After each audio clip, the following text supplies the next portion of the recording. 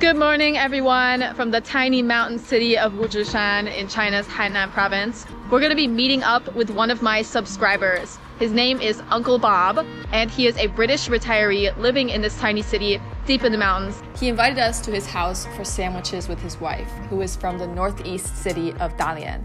They met while working in the Middle East and moved to China together about a decade ago. But why Wuzhishan, of all places? So you guys previously didn't know anybody in Wuzhishan or anything, you just passed by and you just fell in love with it? A cup of tea, heard somebody was selling a house. We liked what we saw from the living room window. I liked the fact that it wasn't a big city. Now this is near enough to the city for us to be able to go shopping. Far enough to be quiet. Yeah. And to know your neighbors. I don't mind knowing the neighbors. Does anybody around here speak English well, or? No. Occasionally, like last Saturday market, all kinds of people come up and talk to me. Hi. 你好. See how dry that is. What we've done is too sweet. Too sweet. Uncle Bob and Juan regularly make little vlogs to share their life in Wuzhishan with friends and family back in their hometowns. We're going to go to the market. There is the island. There is the wife. Here is the donkey. For a long time I was the only foreigner, then there was a church family, now I'm the only foreigner again. We're a couple of Russian kindergarten teachers, they seem to have disappeared. How does it feel being the only foreigner in the whole place? It doesn't worry me really. Well, not in the sense of being worried, but I mean I don't know, is it lonely or anything? Like the only one of your kind here? Or you're just whatever? I think it's probably one of the reasons why I joined Facebook. A lot of these people that you see are snowbirds. They live in those buildings there. Just during the winter, and then in the summer, where do they go? Back up north. Uncle Bob might look out of place in this tiny South Chinese town, but he's actually more of a local than many of the Chinese people around here are. As with many cities in Hainan, Wuzhishan has a ton of seasonal residents that spend a warm and pleasant winter there and then return to their hometowns in the north for the mild summer. 你好。你好。你们是哪一个国家的人呢？美国和英国。他是就是当地的呢。我是本地人。你是英国。他就是英国血统的本地人。我住在这。你户口都迁过来了。外国人没有户口啊？外国人没有户口。没有户口。没有户口。没有户口。英国的。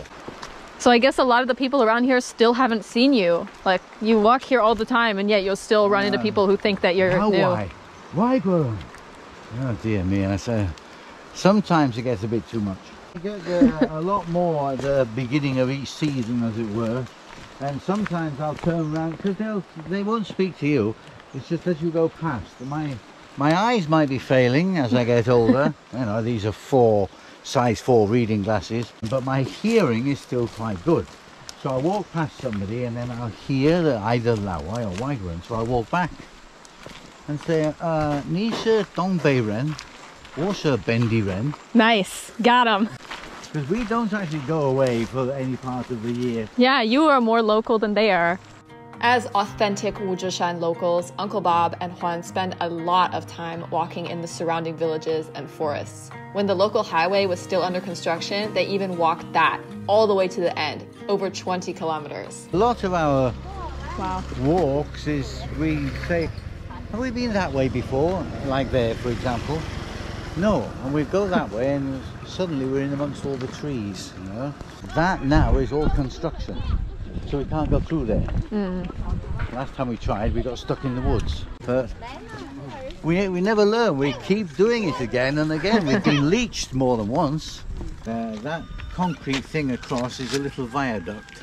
Oh. It's carrying water, although it doesn't carry much water anymore. Now you'll see they have pipe work. Yeah. The government does a lot for the farms. All these concrete roads are done by the government. It enables them to farm more efficiently. Before, everything had to be carried by hand. These may Oh, be this is up cool. your field. A wastewater treatment plant. Yeah. Nearly all the villages have these now. Oh, This one's got one up there, this one here, another one down the road there. fancy.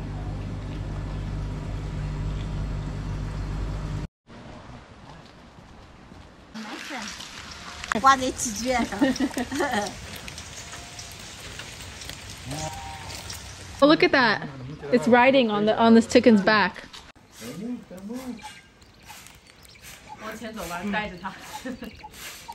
呀，真走了。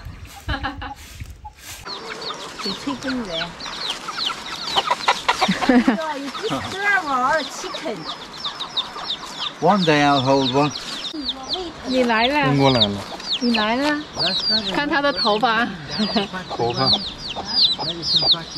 好时尚的感觉。嗨，哇哦，好棒，加油！哎呀。 Wuzhishan is definitely a beautiful place. There is no denying that. So beautiful that it charmed Uncle Bob and his wife into buying a house there just from a simple visit for a cup of tea. After spending a day there, we kind of fell in love with Wuzhishan too. It is such a beautiful and charming place with its misty mountains and beautiful rice paddies.